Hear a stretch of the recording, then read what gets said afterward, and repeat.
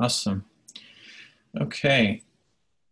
So this, as the CI working group, it's currently scheduled to be monthly on the third Tuesday, I believe, is what we're on. And this meeting is being recorded, so let everyone know it's going to be published on YouTube. This is the, I'm going to move that, same Zoom that we use every time, CNCF CI working group, and these notes that I was sharing earlier are reused. I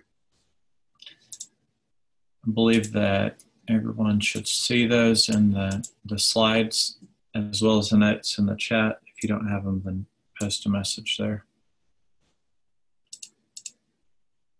So I am going to give an update on the cross-cloud CI project real quick, and then we can jump into some of the other ones. I think we have a few topics here that we're going to go over. The upcoming events that are related for CI within Kubernetes and CNCF, FDI mini Summit.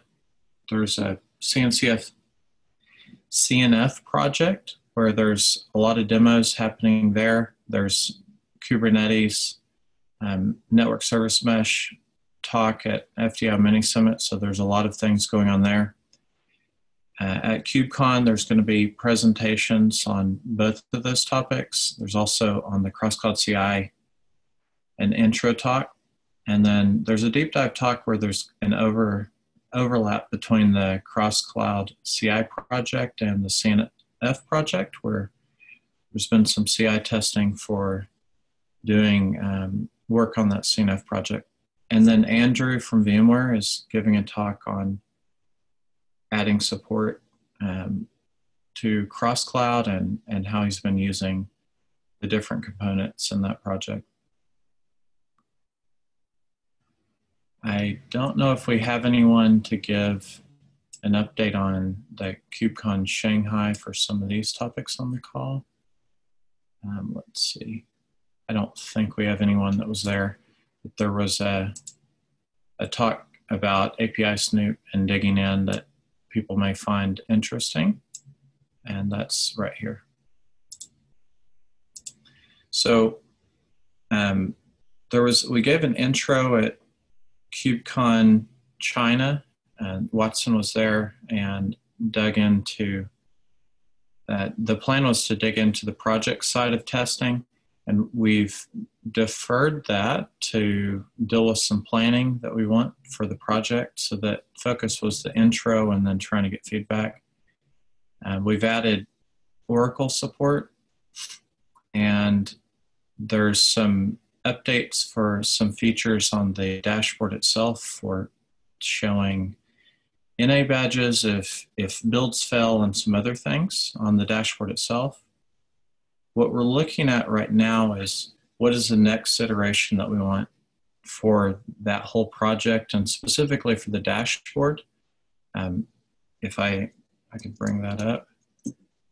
The dashboard itself, there's a split between testing of Kubernetes across the cloud providers and the different feature set, and then testing projects on those clusters. And they're kind of two different purposes and audiences. So one thing that we're looking at is post KubeCon Seattle is doing planning for the next iteration and updating documentation for projects to contribute themselves. What do we want to do with the different pieces? So we've been doing a lot of collaboration with different projects, the VMware side. So I would love to get feedback from the community on what they would like to see. There's some ideas that we've been having with different projects like the Core DNS and Prometheus that have use cases that they would like to have in their testing. So that's something that we've been interested in Watson's talked about reference test cases that other people can look at where the projects are working together. And we'd like to get feedback for the next version of the dashboard and what's going to be shown, what would be useful, as well as the components underneath, like cross-cloud and cross-project and the different pieces that do different testing. Probably want to defer a big Q&A, but if people would like to do in this call, but if people would like to provide some feedback now during the call, we could do that, or we could defer it till later. And then obviously we'd be happy for feedback and tickets and other things.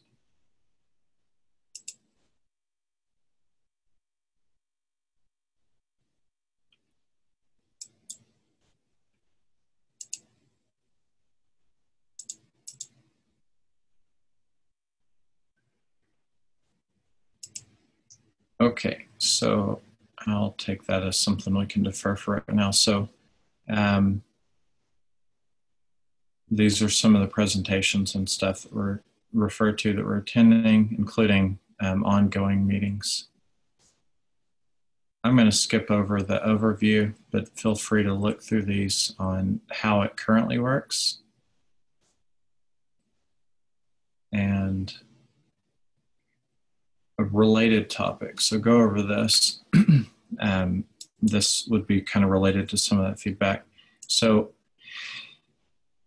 as part of the effort on the CNCF project for CNFs, we are trying to make it easier to do testing with network functions on Kubernetes and containers, as well as, I would say, how can you recreate the test and environments on hardware, so bare metal type stuff. A lot of the focus has been on packet. We've also started working towards supporting other environments. So FDIO, which is a project at Linux Foundation, has a lab, and we've had access to those. So we've been trying to do testing there and be able to reuse the same code with modifications to work in both platforms.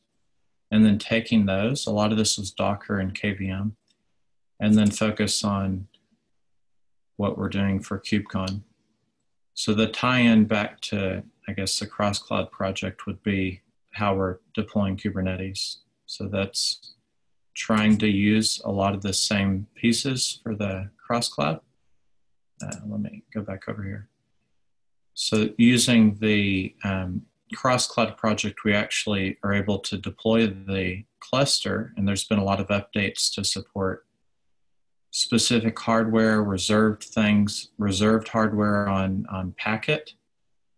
And then once those, you get past the base cluster it's been able to deploy to the different clouds.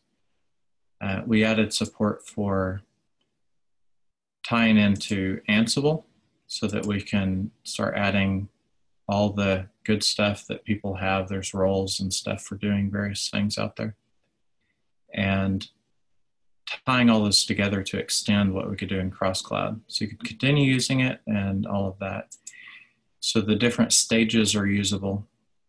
So trying to make, add more documentation for folks to start seeing what's going on outside of what we're doing, and ideally be able to use the different components individually as well as a whole. So if you want to bring up an entire cluster, Kubernetes cluster that has layer 2 support in it and deploys network functions in certain scenarios, well, we have some reference code that we're working on that we're going to be demoing at the FDIO Mini Summit as well as KubeCon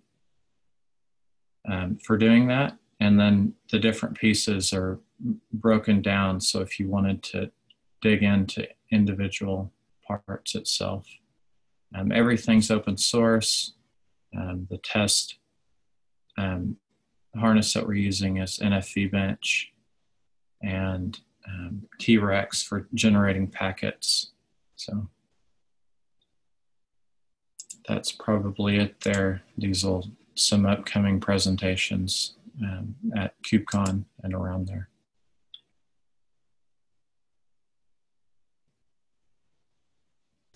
Any questions? I know there's kind of a lot of topics before I move on.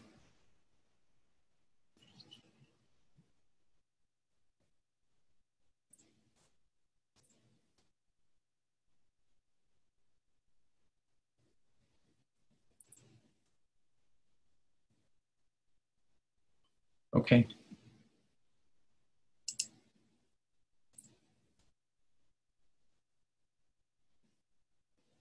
I think we have some other talks, but they're not in the slides. So let me go back to the notes themselves.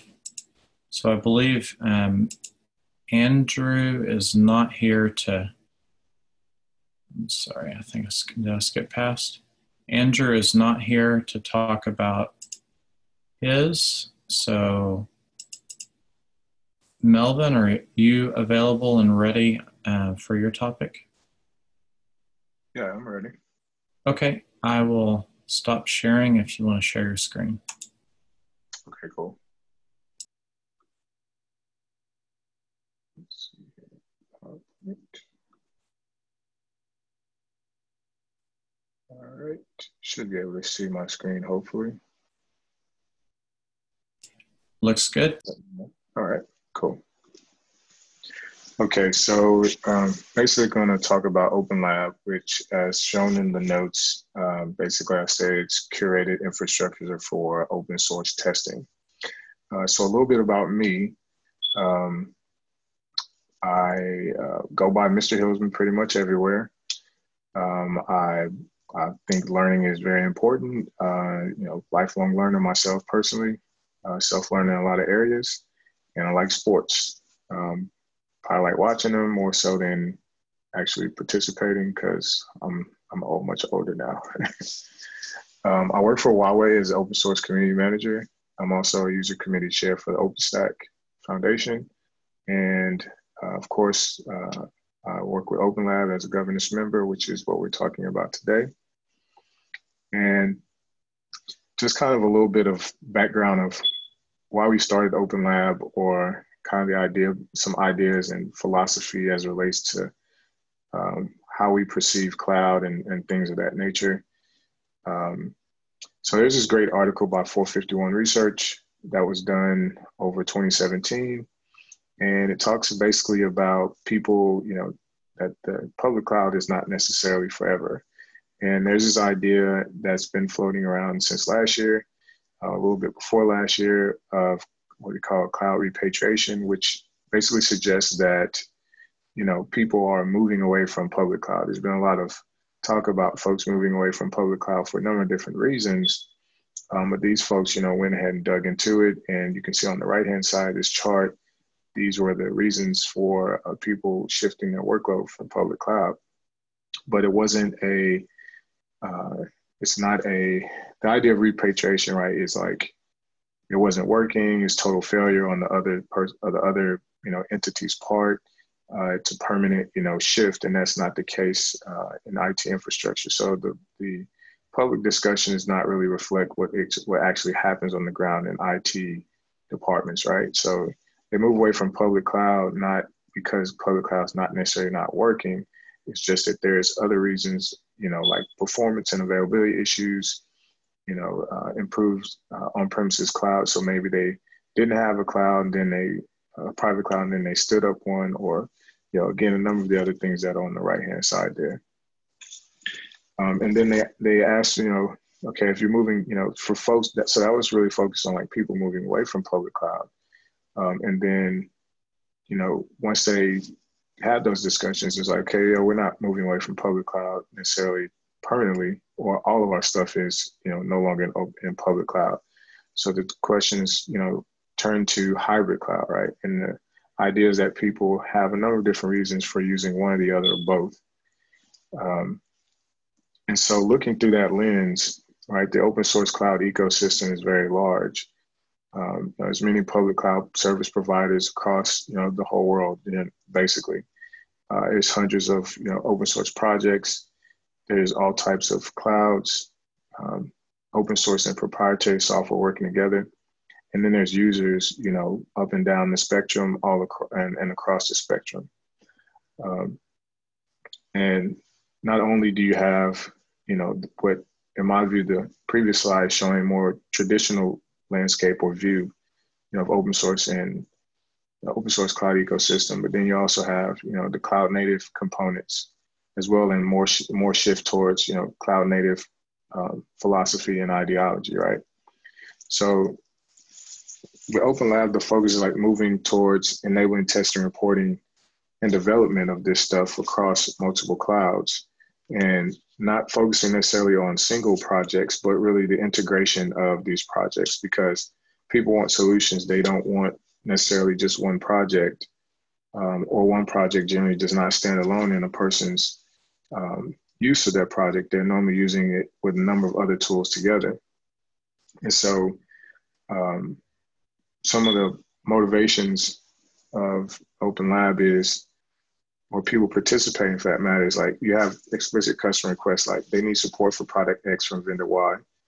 And you don't want to be the only person dealing with the pain and the anguish per se of trying to deliver that, because sometimes those customer requests are across different companies or across different business units within the same company. And so you want to be able to have some idea of what is and is not working. There's also technical requirements, like the need for a feature or function. You don't want to necessarily be the company carrying that patch, for a particular project for infinity, right? Just because you have a particular customer, someone else more than likely has that same customer or that same feature or function request. And so it's best, again, in the spirit of open source, to work together on that. And a number of other things. So what we did was we focused primarily on OpenStack when we initially, again, got started last year. And these were some of the motivations we were able to pull out in terms of pain points across, 5 different, aspects of things that I showed earlier in terms of the open source ecosystem. And what we were looking at in terms of Open Lab to address those pain points is, like helping to show up the SDK tools for OpenStack. So update them, for a variety of different languages. There's a lot of variation between the different SDKs or the language bindings for OpenStack. Broker for, so kind of like a broker for providers, right? They allow people to collaborate and contribute.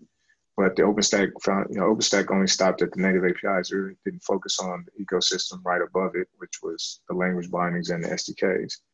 So that also brought about difficulty testing across, OpenStack-based clouds for a number of different reasons. Difficulty in release planning and maintenance across those implementations, and then also we were able to, focus on helping gain awareness and acceptance in this, vast OpenStack ecosystem.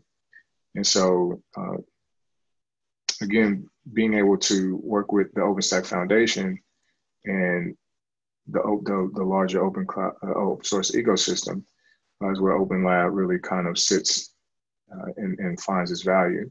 So these are the 5, of course, OpenStack Foundation, and then these initial partners were the ones who were saying, okay, we like the idea, we think it's valid. You made a case and let's kind of work on it. But of course, it's not just about those companies, but we also had people from different communities on board. So what we focused on primarily initially was Gopher Cloud, Terraform, Kubernetes, and OpenStack. So again, the 2 biggest open source projects that we could think about and that were really in need of support were Kubernetes and OpenStack working together. Not necessarily the projects individually, because again, we focus on integration. So Open Lab essentially has a governance model. It's very loosely structured. It will evolve over time, of course. And here's just again an idea of where we were able to marry together software components that are open source public, private, and hybrid clouds are kind of like the proprietary, aspect of things. And then also we brought in academia for lab and project support. And what we were able to have initially up front was, so we have a CI environment. And this is our initial capacity as of today. We started off with 2. And then that year we grew to add 4 more providers for the CI system, which basically they provide virtual machines across 6 clouds. And then also we have dedicated infrastructure that has been made available to us. Initially, we did not have any dedicated infrastructure, but now we have 6 providers giving us dedicated infrastructure. And as you can see, there's a lot of dedicated service here, quite a few IoT devices. And then there's the WSN is, I forget what it stands for, but basically it's network related, it's wide spectrum networking, I believe is what it is. Also, again, just kind of giving an idea of what we've been able to accomplish. We've got additional projects, we've added more projects. Remember I said we only had Gopher Cloud, Terraform, Kubernetes, and OpenStack initially. I don't have all the projects listed here, but here's just a few of them. Got more companies participating, more people participating, and again, more partnerships. So I've already kind of went over what's available, but remember we only had 4 logos essentially before, 5 logos, and here's some of the additional ones we've added. Everyone is not on here. And I'll kind of skip these 2 because basically this is just saying, here's what we are delivering. So like repeatable deployments, we have a roadmap. We're able to help facilitate a roadmap for OpenStack SDKs, integration, experience, and best practices around, like us standing up OpenStack environments and testing these things out. So showing folks, here's some ways in which we do high availability, or here's like reference architecture for that. Helping focus on zero downtime and skip level upgrades and things of that nature. So making resources available for people to not only see these things working, but also try them out on their own so that they're not destroying production environments. And also helping folks to shift their culture to a more DevOps-centric culture by, if they can test stuff out in the lab first, then it helps to allow them to sync, for example, if they need a test environment to work with their production environment, where they do like canary deployments or rolling out, features of that, new features and stuff like that. They were able to kind of test things out in the lab before doing it in production. And again, it's just ways to get involved. Essentially you could get involved in issues just by sharing, things that you like, that you think that should be integrated, tested together.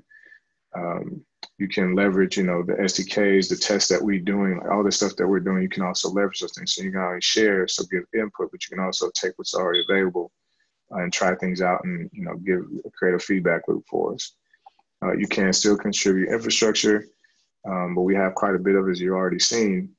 And so primarily, we're looking for more people to contribute these test cases, integration requests, and also participate in helping to fulfill some of those, the work that's related to making some of those things happen. So what I did was I created a little video here. The audio won't play, so I'll try to narrate as best possible.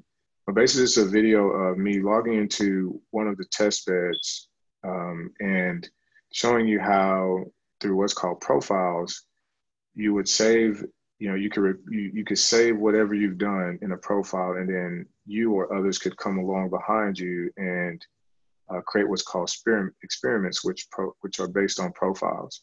And so it allows, again, that repeatable testing where you do it one time and then people can come behind you and they can augment it, they can make it better, or you can make it better for yourself.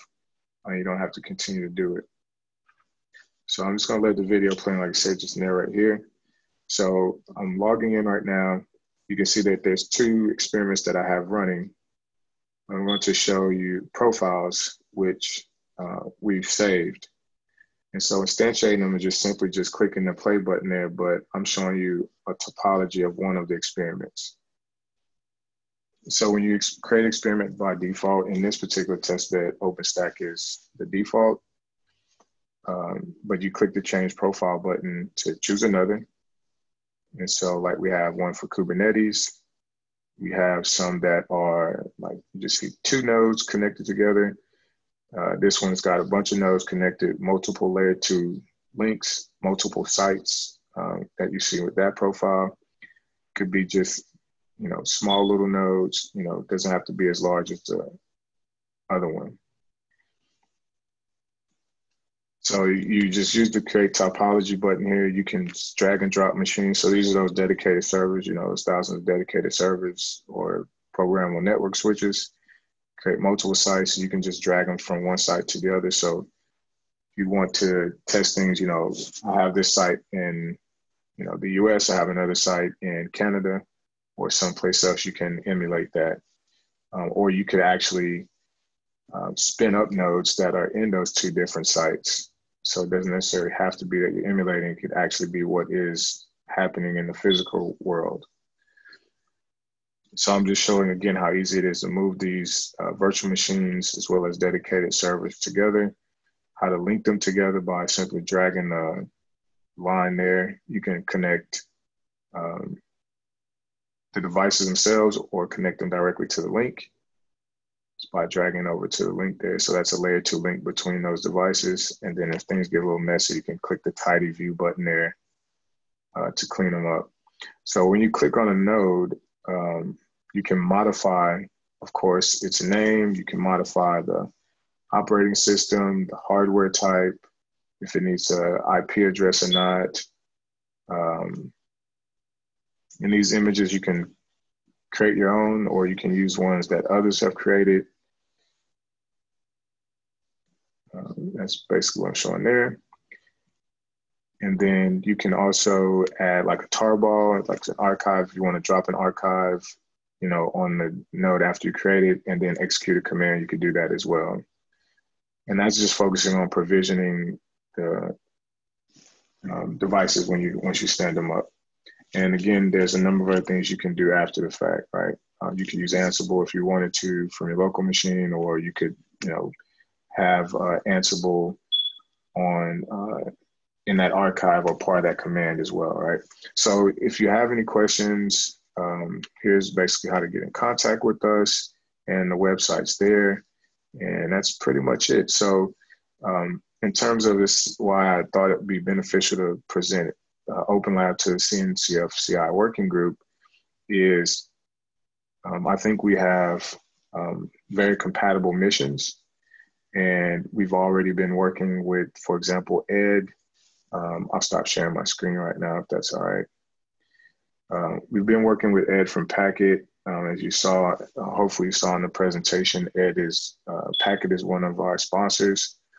And we're looking forward to doing more with Ed and along with like offering resources for the CNCF cluster.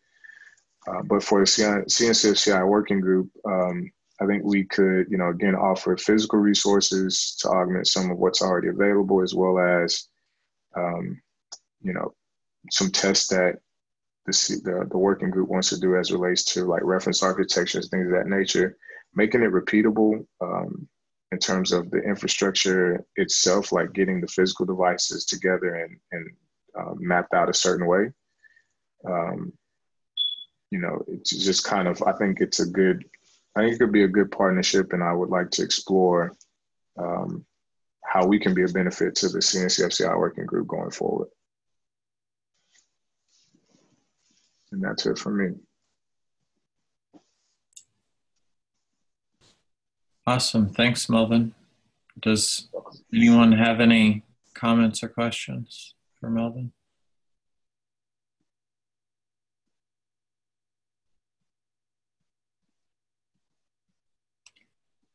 I'm interested in that topology editor itself. Do you know if it can be used standalone or export those visualizations outside of the software? Yes, the entire suite, there's actually a whole suite for managing hardware devices in terms of like configuring them and, you know, putting them back into pools and user access and management and all that. And that particular component, I'll have to, I think it's using JAX, I think it's called, but it's an open source component that they're using. All of it's open source, and I can get it to you, and we can try to figure out how to, you know, make it work in a way that, you know, that you'd like it to.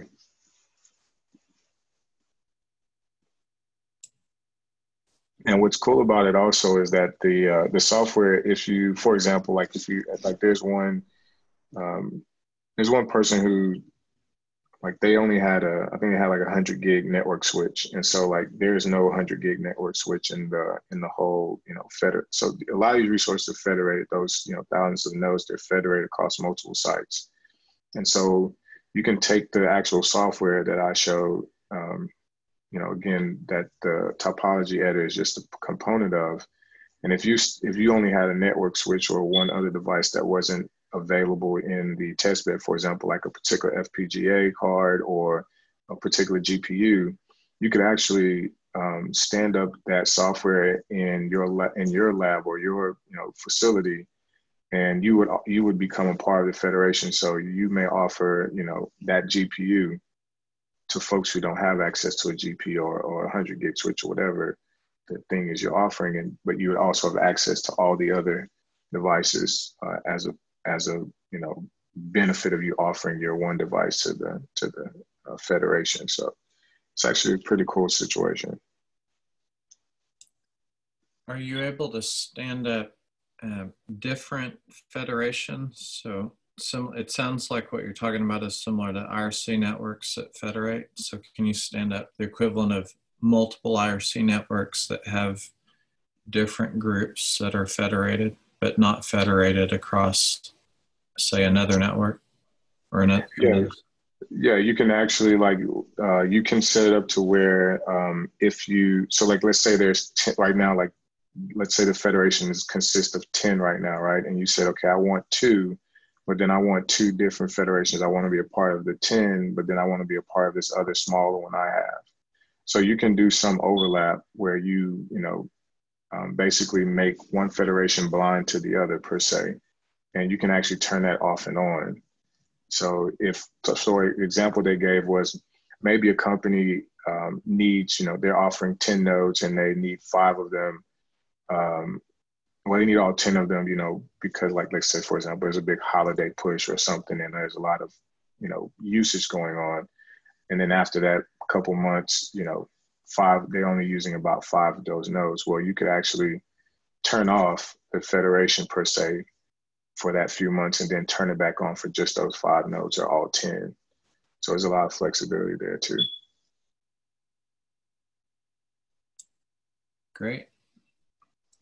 I'd love to talk with you more, especially looking at how you're handling stuff at Packet, connecting the nodes and dealing with the API and other things like that, as well as non-Packet hardware. Definitely. Thanks, Melvin. You're welcome. Okay, so looks like you're up, Fred. Hello.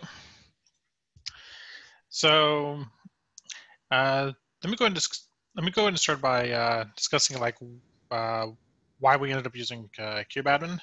So before we were. Sorry, would you like to share your screen, Fred? Yes, I would. Thanks. Okay, let me do that. There you go. Okay, and there we go. You should be able to see my full screen.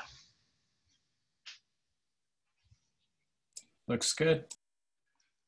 Okay, so before we get started, so I'm one of the, I guess you say, co-creators, co-contributors of Network Service Mesh, and so I won't go into the project itself as to what we're trying to do. But one of the problems that we were running into is that we needed a Kubernetes cluster in the in our CI system. So we use Circle CI, and we actually have a build pipeline. I'll see if I can show you an example of one such build pipeline. So this one looks like it passed. And so I'm going to show the checks, and we'll just go to one of them and go to the workflow. So we have this basically building multiple images and so on. We have this packet deploy and a set of integration tests that run after that, and then we destroy the cluster. So pretty simple setup. So before, and this could be something maybe for your V2 planning when you're moving forward. One of the problems that we ran into was we were originally using the cross-cloud CI stuff that you all built, and I think it's absolutely fantastic with the stuff that you've built out so far. One of the problems that we ran into, though, is that when the cluster would come up, these integration tests that take about a minute and a half to run were taking 15 to 20 minutes to run with the cluster that was spun up through the cross-cloud CI. And so for the short term, instead of trying to fully debug the system because of time constraints, we decided to deploy using kubeadmin. So the way that the kubeadmin part looks, let me go ahead and open up the, start from the beginning as to what we do. So we have our make files, and we actually include various like Kubernetes make targets and so on. And eventually we drew a set of includes. We include, this is the stuff that we run for our packet. So if you see, we have a packet start. So you can do make packet start, and then it runs Terraform apply, and then it runs a script that installs Kubernetes. So the Terraform apply should be pretty straightforward. You already used Terraform if I recall properly. And so for the create Kubernetes cluster, I'll go over that I'll go over that little component. And so the way that looks is, so we start off with basically a set of copying over some scripts over. So we copy over to each of the systems the Kubernetes install script. The Kubernetes install script is just to install kubeadmin. So this is lifted straight from the kubeadmin install page. So pretty generic. Installs kubeadmin, kubecontrol, and Docker. So after we do that, then we run two scripts in parallel. One of them is a start master, and the other one is we don't want to wait for our worker images to download. So we also run the download the worker images on systems that are not the master. So the way that looks is, so we have start master, and which runs a kubeadmin init. You pass in a pod network CEDAR range, and we print out, we go and copy the config over to the home directory. Since this actually is running on packet itself. We then kubecontrol apply a CNI plugin so we can have some networking, untaint our nodes, and we then do kubeadmin token create and print join command. And so what this print join command does is it'll create a script that does kubeadmin join with the proper tokens and email, or I'm sorry, the proper tokens and addresses necessary in order to join the master. And we store that to the join cluster, to a join cluster script. The workers just, if they're not the master, all they do is they just pull images, and that takes about a minute and a half to pull images. And then after that, we then copy the join cluster, the script that was generated, and we run it on there. We have a full working cluster. So it's a pretty simple script. And then the only thing that's left to do in our Circle CI system is to download the kubeconfig file so we can make use of it in our CI path. So we found this to be quite reliable for setting up a cluster. And to give you a quick example of what it looks like,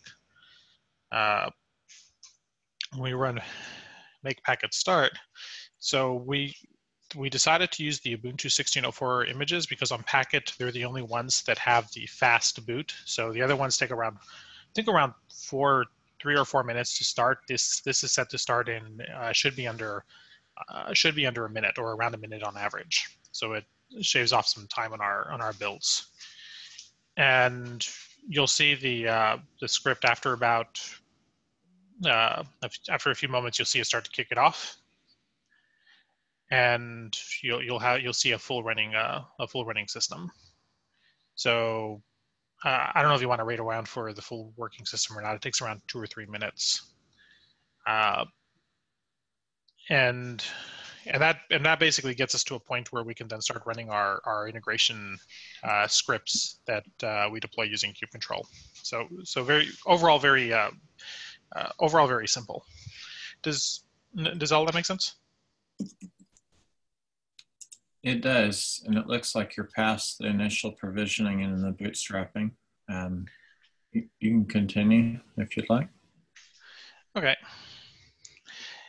Yeah. So the initial. So since those are done, we'll go and grab the master, and we'll just.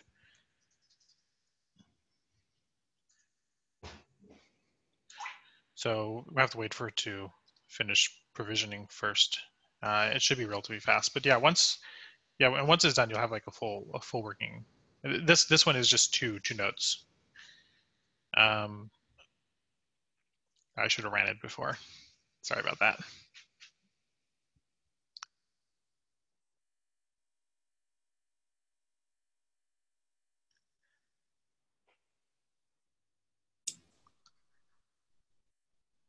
Do you mind if I ask a question while this is going? Sure.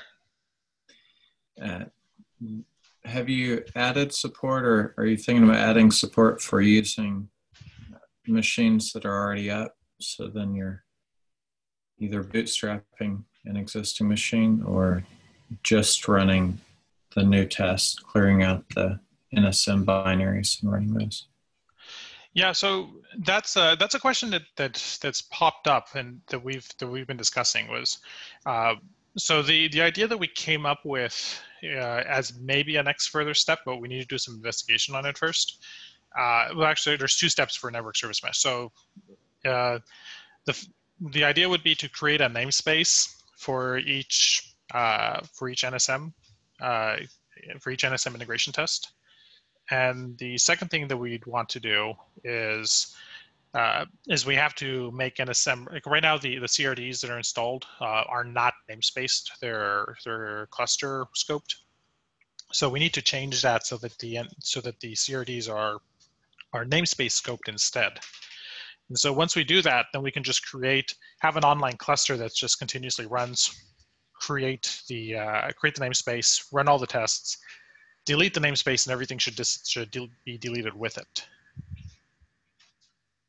So that is something we've thought of, but that's a potential future step. What about Kubernetes versions? Are you focused on releases only right now? Are you also supporting master or head? Right now, it's only using the latest stable. Cool. And those should become ready in a few moments. Yeah, they're there.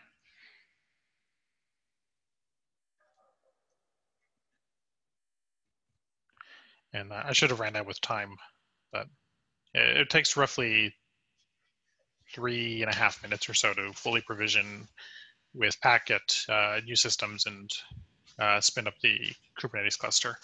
The scripts themselves are not designed, like there's no reason why you couldn't run the create Kubernetes cluster. The one area though is right now we do pull information from Terraform. So, but there's no reason why this couldn't be adapted to perhaps provide a list of masters and a list of workers, and then you could just loop over them and run the right commands. So it should be relatively easy to adapt to it. The one area where I think cross-cloud CI, based on our previous conversations, that you may have if you wanted to adapt something like this, is that I suspect that you probably want to run off of the latest bleeding edge Kubernetes system. And there's two challenges that I could see kubeadmin having. So number one is where you download the Kubernetes images from appears to be hard-coded. So there's a GCR Kubernetes /GCR.io path. And so it doesn't look like you could build your own, publish to your own repo and then pull off of those. And a second issue that you may end up running into is there is a kubeadmin. They are starting to put in some support for other, I guess you would say, configurations. So I'll show an example. So you have Kubernetes. You can pass in a Kubernetes version, but that's only going to download from that GCR endpoint. And you can see I misspelled it. Yeah, you can see the paths that it's pulling from on here. And so being able to, I don't know if the latest versions that from the Kubernetes CI are published to this. If they are, you might be able to just pull those. But if you want to compile a latest specific version on master, then this may end up having some issues with that.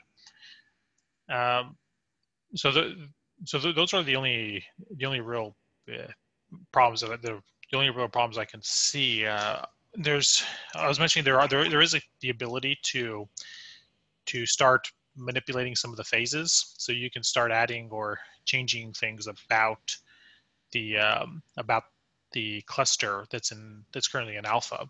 So my guess is it probably doesn't have all the knobs that you want, and so one option would be one thing that you may end up having to do if you go with the kubeadmin path would be to work out what knobs you want to expose, and then you may end up having to contribute to the kubeadmin project in order to get those knobs in.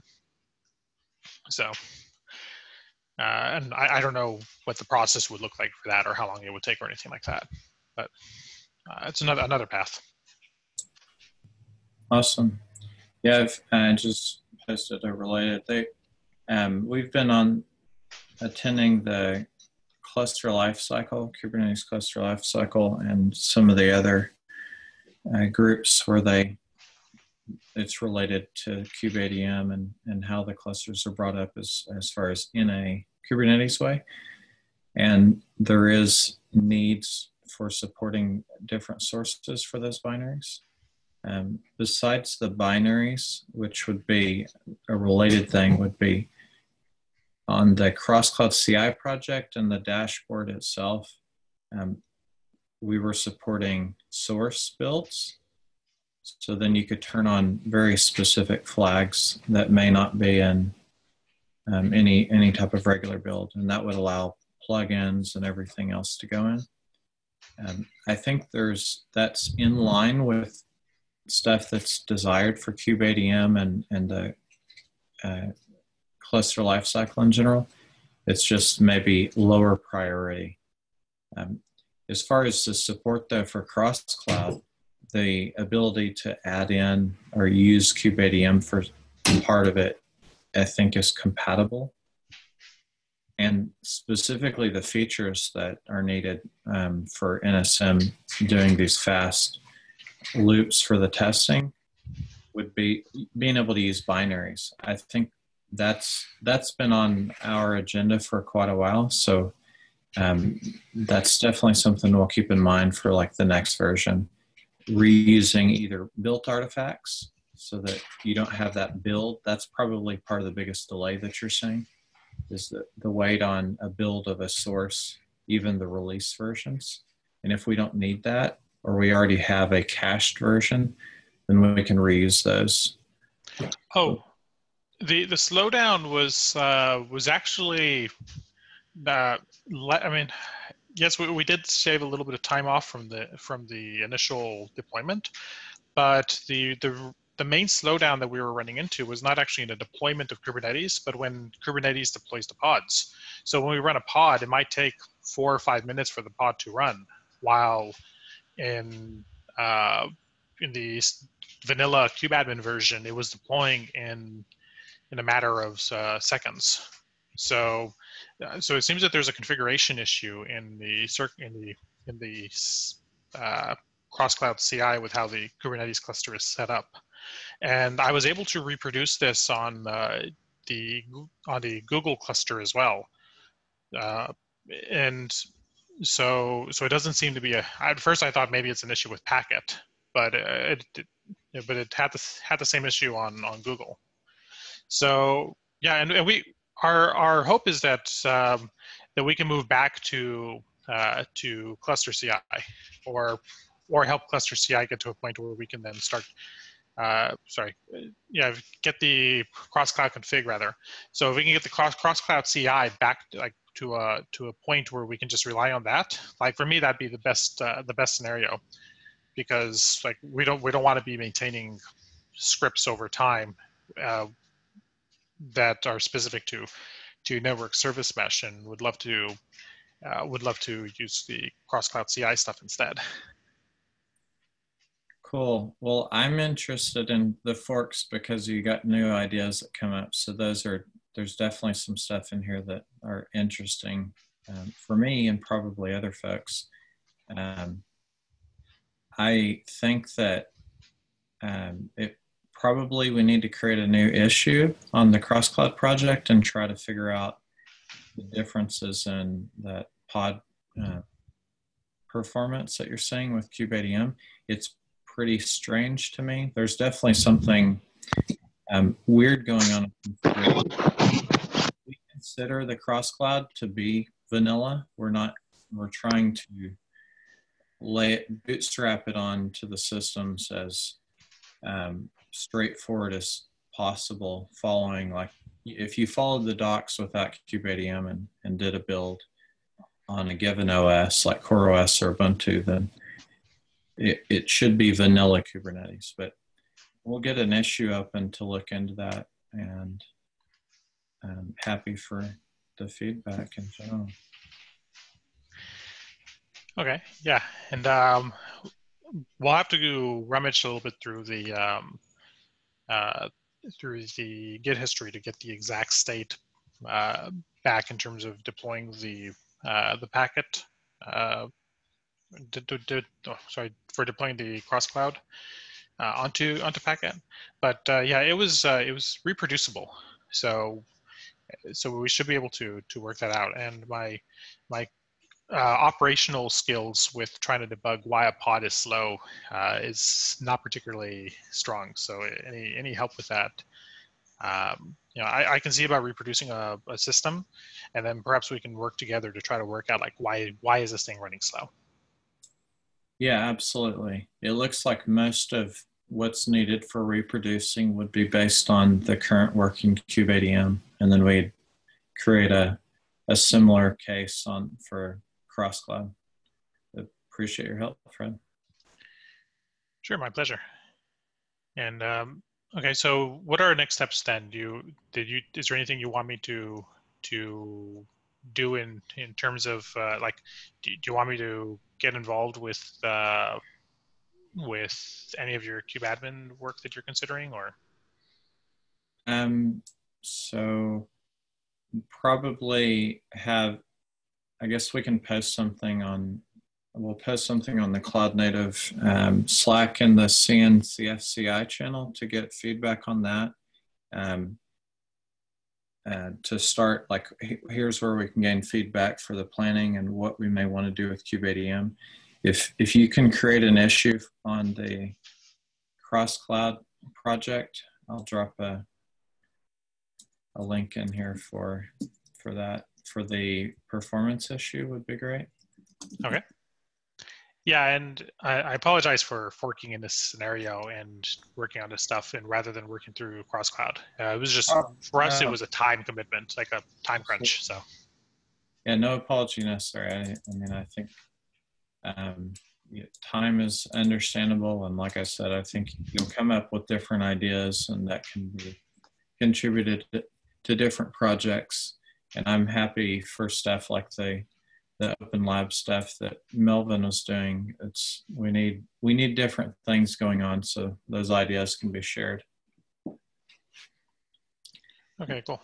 I dropped a link to the issues specifically for the provisioner in the chat. It's in the Zoom chat.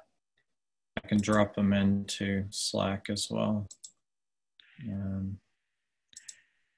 Yeah, I think Slack would be useful since I think Zoom goes away.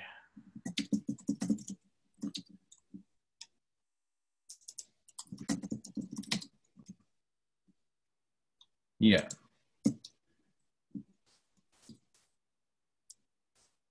I dropped it in the CNCF CI.